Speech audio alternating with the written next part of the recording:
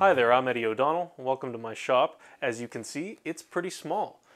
I live in New York City, and in my apartment, this closet is about all the extra space I could muster to do all my woodworking projects in. And that's what I plan to share with you guys. I've got a few projects to do around the house, starting with this one, which is a little clock that we have bought here for the house.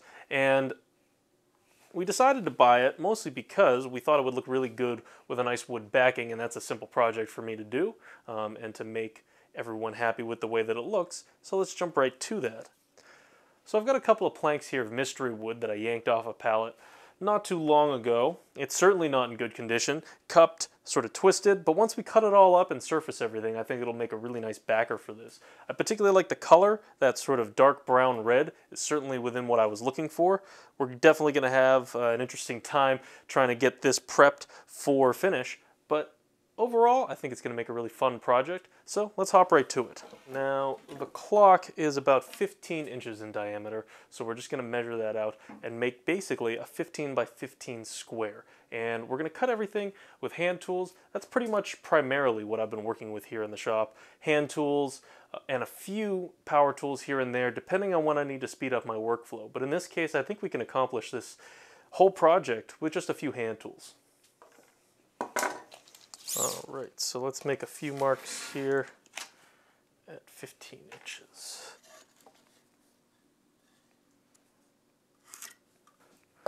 Got my bench hook here, so go ahead and cut this guy to length, and we'll do this for all of the boards.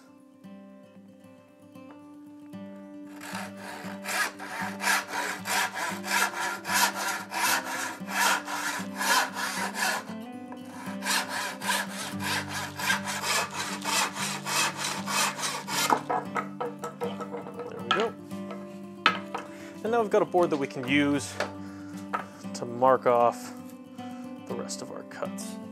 Again, not too worried about accuracy here, although it's always good in these moments to practice the things that you want to be good at. So for example, if you want to be good at freehand cutting with a handsaw, in these moments you might as well take the time to focus on every cut that you're making. That way, when it comes time to make an important cut, you have the skills to back that up.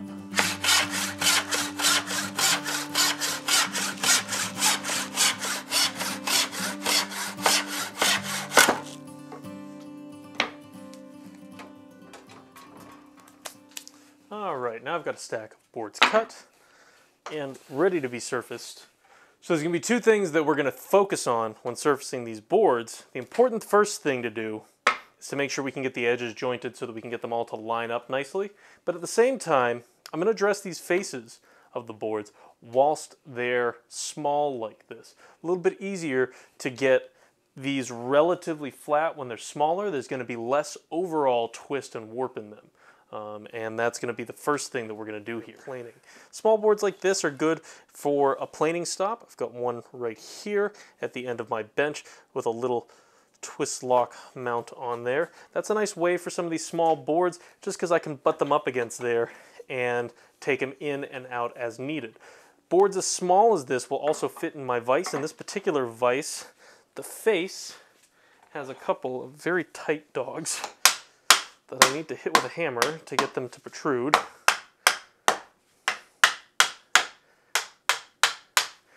And I could certainly open this up and plane on this surface as well. And sometimes that's needed if you really have something where the grip of a vise is important so that the piece doesn't move around on you. That being said, it's a lot less convenient because every time you want to look at the face and address what you're seeing, or if you need to change direction based on the grain, you have to undo the vise. Not to mention, got to deal with these dogs. I find for most general planing, throwing it up against some sort of planing stop is a really easy way to do it.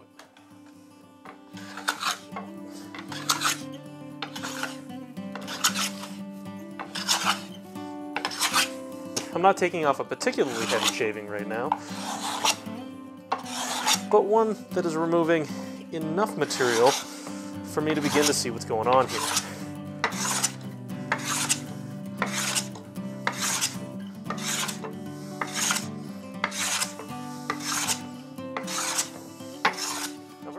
some general high spots here, just trying to get things down level so that the plane has hit every surface. Again, not looking for pure flatness, more so as much as I'm looking to get the boards looking really nice. All right, now that we've addressed all the board's faces, one of the most important things to do when you're in a small shop is to clean up. Clean up at every step makes the cleanup at the end of the day a little bit easier. So that's what I'm gonna do a little bit of dusting.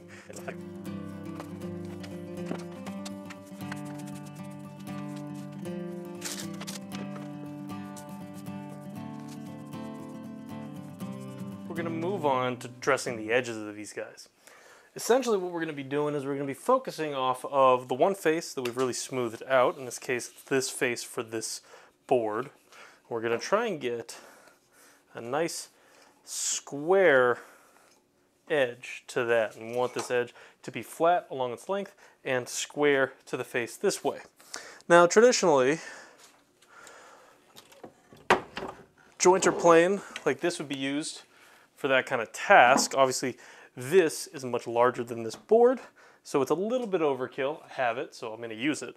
That being said, you could always do this with a number 5 or even the number 4 that we used to smooth this guy out. More than adequate to joint the edges of these boards. Something nice about using every plane that you have, though, particularly if you have a few.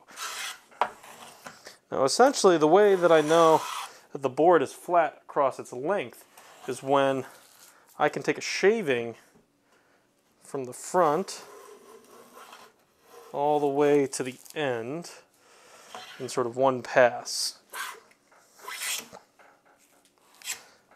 Yep, there we go. Nice singular clean shaving.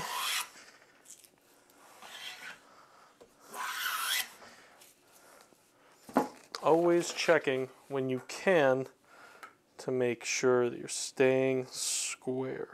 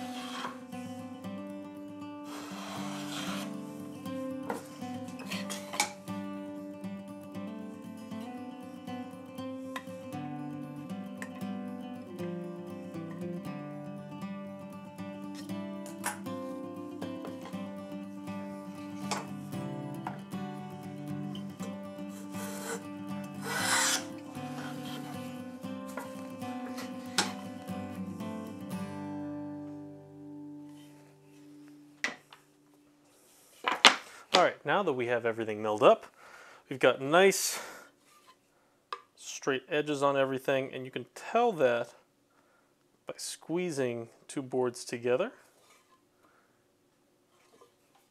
The first thing that I always want to do when I glue up is I want to rehearse it.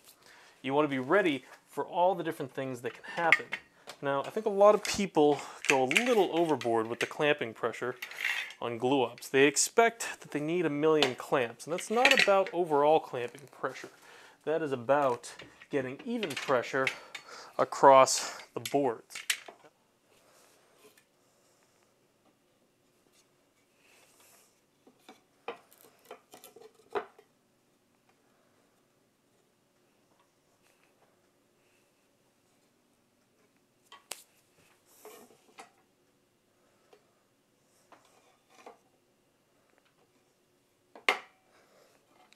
I like using quick setup glues. I have the sample from one of the places that I work at, Tools for Working Wood. This is a sample of the 4-4 glue that we produce. It is a great glue for this sort of project. It tacks up nice and fast. That also means that it doesn't have a greatly long open time. That being said, for a glue up this simple, it doesn't really need one. I'm just going to get glue onto all of my surfaces here.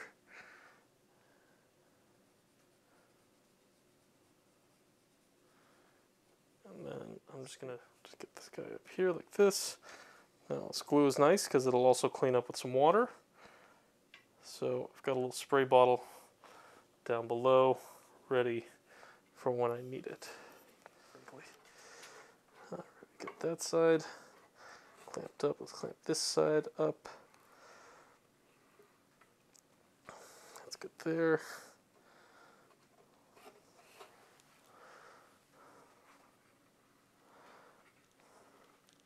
There. All right, and we're just gonna wait about an hour for this guy to set up. Alrighty, so the glue's set up on this. Just enough time passed for that to be over and done with. Now what I gotta do is we gotta make sure that we can get the right circular shape cut out for this. So I'm just gonna find the right place for this.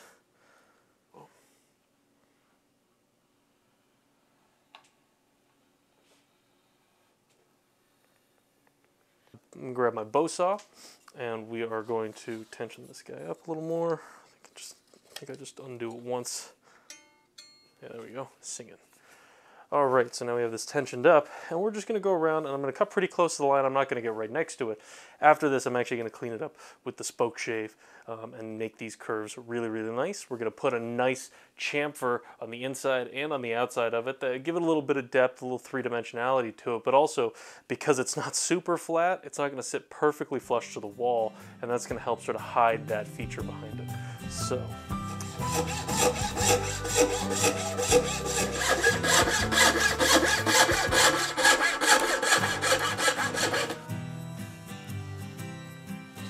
All right, last piece of the pie.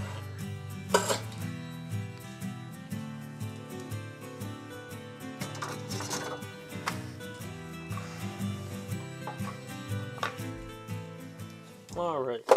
So it's important we save those scraps so we can take a look at what finishing is going to look like a little bit later. Now, as you can see, it's a pretty irregular circle. We have a lot of places where I got pretty close to the line and some places where I wandered away from the line. Again, sort of making sure not really to hit the line, because now we're going to be able to clean it up.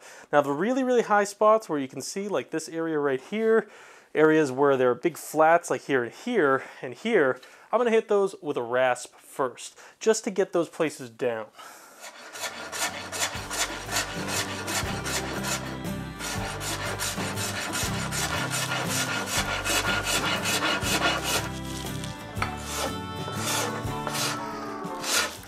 And now we're going to go to the spoke shave. You don't need one more complicated than just a regular straight one. I've got a curved one here. I tend to like those a little bit better. They're a little bit more flexible overall in terms of what you can use them for. And we're essentially just going to try and take a nice slight cut to just fair all this out. Now it's tough because a lot of what we're going to be working on as we run our spoke shave here is going to be end grain. So the sharper and the lighter the cut that you can take, the better. In fact, I'm just going to...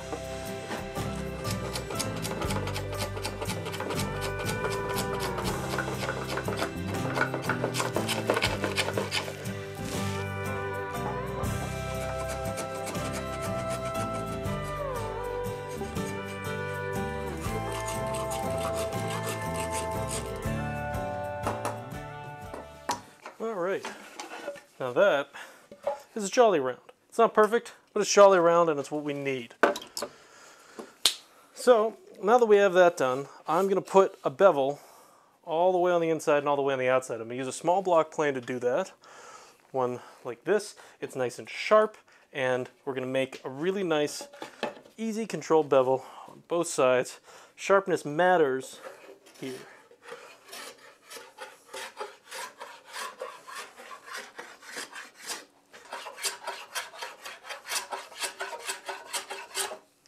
A little nice visual detail that's going to help add some depth to our project here.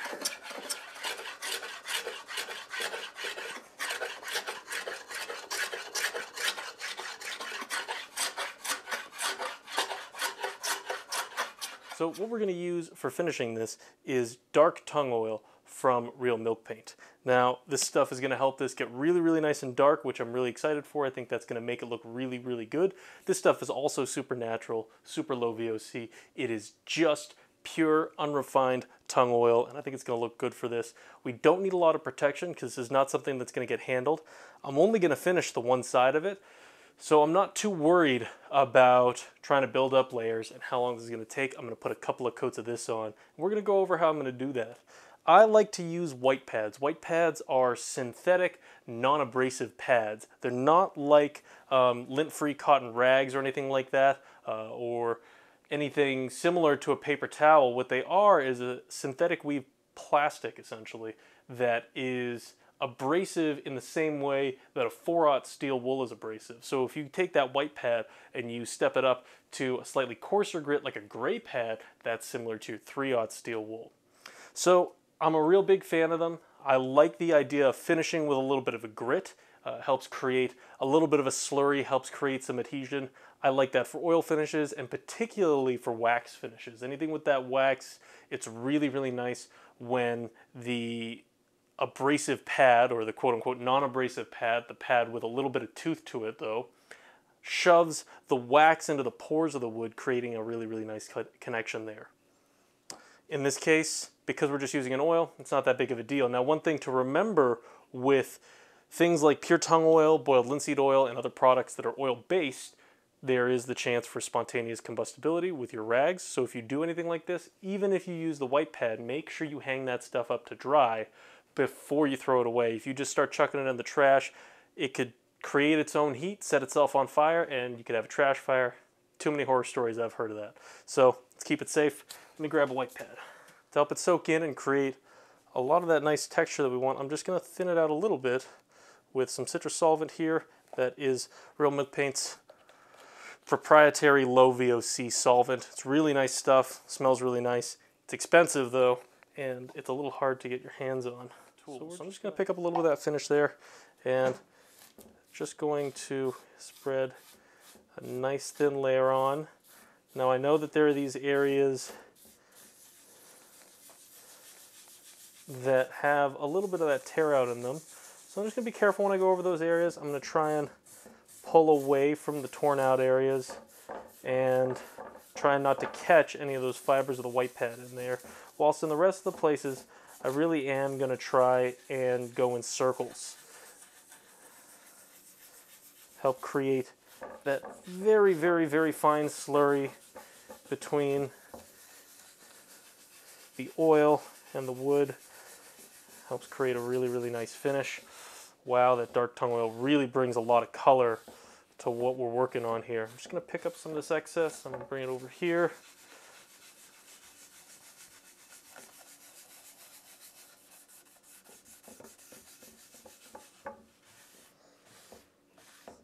One of the biggest things here is that we don't want to leave too much on the surface. The more we leave on the surface, the more we're going to have to clean up later with a clean rag. That's one of the important things with these kinds of finishes. Really, the second stage is always going to be wiping away any excess after letting it soak in for a certain period of time. I'm just going to work this in as much as I can until I've got a nice thin coat everywhere. I'm just going to quickly go over the edge so that the edge that shows looks nice and finished. Just do that in 1 second. Once we've got a nice, consistent, even coat on here. Wow, love the way that looks, guys. Yeah, just gonna quickly go over the edge again. I'm not trying to create a ton of protection here. This is more just for looks than for anything else. Now I know that that end grain is going to want to soak up a little more. So get a little extra on here. Thinning this tung oil out is quite important when it comes to the first application, particularly because it's always harder to get something thicker like that to really soak in. In this case, we're able to do that because we thinned it out just a little bit.